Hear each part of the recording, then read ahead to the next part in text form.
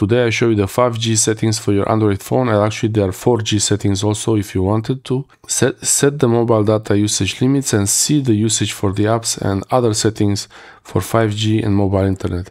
So my phone here is connected to the internet through the Wi-Fi now, and I could see now the Wi-Fi is connected. Wi-Fi is connected, but also there is the mobile data that it's also connected. But because the Wi-Fi is already connected and working, it will not show me here the 5G icon. So to see that, I will disable the Wi-Fi. And now you see the 5G icon. When you see this little icon here, it means the phone is connected through 5G and it's working. It gets internet from the mobile data and not from Wi-Fi. When you're at home, if you have a good Wi-Fi, you don't need to disable the 5G. I have it enabled, but if it happens that the Wi-Fi gets disconnected sometimes, it's better to disable the 5G completely, just in case. So if the Wi-Fi disconnects, then there is no internet on the phone, so it will not use internet from the mobile data. This is if you have a limit. If you have a data plan that has a limit, so your apps don't use the internet from the 5G without you knowing. But you will know if if it's using 5G internet, it has this little icon here on the top. When the Wi-Fi is not working, it's on 5G there. To see the settings, to see more of the settings for the mobile data, you can go to the Internet quick settings menu, and then here on this connected to 5G, or it could be off completely actually. You can tap on it. This should show you actually more. So I would enable Wi-Fi, and then you see the see all page, and then you go to the internet page. But if the internet is off, it will not show you that. And I will show you how to get to that page directly from the settings. So now we are on the settings, go into the network and internet, and here you have these different options. You can have the settings for internet first. And there is the Wi-Fi enabled, but now we are connected to 5G. And if I press on the gear icon, I will see here I can disable the mobile data on this SIM card, and I see the usage for this period. The mobile data is enabled. The roaming, I really suggest you have it disabled because roaming is expensive, especially for mobile data. You can set usage limits for the apps below.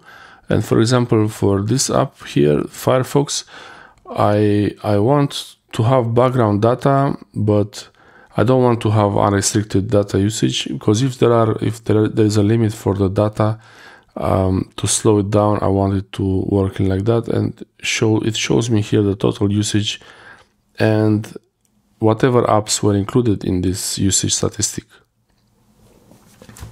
Going back further, so that's the usage, the app usage, and then you can have data warning and limit. I really like to set this, so you can have a data warning at I have 5 gigabytes of I have 5 gigabytes of mobile internet. Here it's a bit expensive. There is no unlimited.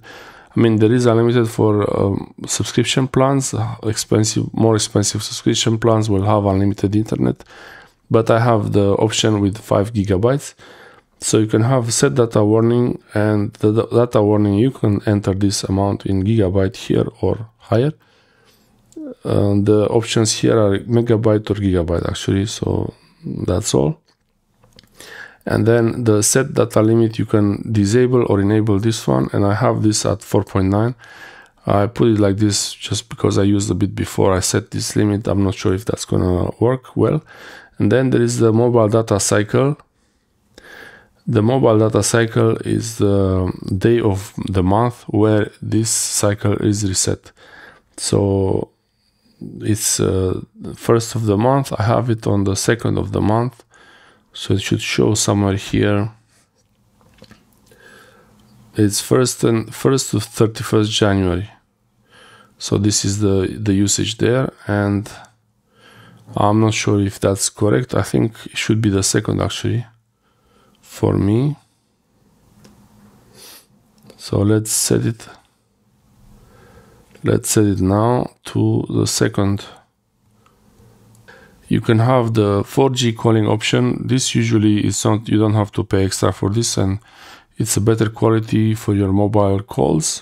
I would have this on. The preferred network type here, you can disable 5G if you wanted to by choosing the previous option, and now it says 4G there. On the top it doesn't say 5G anymore, it says 4G. And if I wanted to make it worse, I could change it to this the 3G, actually GSM. So H plus it says there. Yeah, you wouldn't want to use these older network types. 5G, if the network is good, the phone will select automatically which network is available from the area where you are in, and you select the network automatically. This is for the operator network. You could do this when you are in roaming. You can actually disable this and select a network manually. So here, if you are in roaming, you can select the network manually. I will select the CETA. CETA is connected, so it's 5G still connected there, and I'm connected manually to this network. But because I'm not in roaming, I don't really need to do this, and you will not be able to connect to other networks if you have a mobile phone number from one network. You can't connect to the other network when you're at home. But when you're abroad in roaming, it doesn't matter which. Maybe it does matter which provider you use. Some might have a better network or a better deal with your home network provider. I will choose it to automatically select the network for sure. And access point names, usually you don't need to change anything here. They are always the same. And allow 2G, this is if you want to allow to connect, and this is not as secure as the 4G and 5G. If there is a weak signal for the mobile, if you are in a rural area, for some remote areas in the mountains even, this might work while the other ones don't work. So basically these are the mobile internet settings. And there is also the setting to enable the Wi-Fi automatically when you are nearby places that are saved for high quality saved networks, like your home network. So if you have Wi-Fi disabled by mistake, it will use the Wi-Fi there. I will enable this. You can choose the network types, which Wi-Fi networks you have saved. And then you can also choose the Wi-Fi usage for your phone to see how much internet you're being using on the Wi-Fi. And this is linear usage, so it's not much of a big difference in one day or another day. Going back to the network and internet tab, here you can choose the calls and SMS SIM card. If you have multiple SIM cards, eSIM, if you have an eSIM, you can choose the. Okay, I will re-enable the Wi-Fi. So on internet here, I will go and re-enable the Wi-Fi, so it's back connected to Wi-Fi. And in the SIM cards option here, for the calls and SMS, you have the option to choose a default network card. You can use the physical SIM or eSIM. I only have one now. From the SIMs here, you can have the physical SIM and the eSIM, which is inactive for me now. And I could add a SIM. I could add an eSIM actually, or transfer a SIM from another device. You can just move the SIM card from the phone. But with the eSIM, I believe it's a bit more difficult because you have to transfer it through the network. It's always good to have the physical SIM, especially when you're traveling and you don't have internet. Then it's more convenient, I believe. It's very easy to get the eSIM. So when you're traveling, actually, it's a great idea to get an eSIM from the place where you go to. So when you arrive there, you already have a local number and the mobile internet, everything set up. Airplane mode will disable the radio for the mobile data, but I believe it keeps the Wi-Fi on. Yeah, this one also disables the Wi-Fi. But I can enable Wi-Fi with airplane mode. So that's how, because some planes, usually now in planes you have Wi-Fi, so that's why they allow you to use Wi-Fi. And now I have airplane mode off and it's all connected. Hotspot and tethering, I can have a public hotspot and it will use the mobile data 5G to get internet, and it will share it through the public hotspot. And this is the option here. I can see more settings here for the public hotspot. I have another video for that, for all the settings for the hotspot. And let's disable the public hotspot. I don't need it. You set a password to it, so it's not public actually. Data saver, it's a nice option to restrict data usage for some apps. Here you can restrict the data usage for some apps, and you can from here select the apps. From here you can select the apps, and for example for Amazon shopping I could set it unrestricted, but I wouldn't want to do that. And basically here you have a data saver mode, and then you can choose which apps can run unrestricted.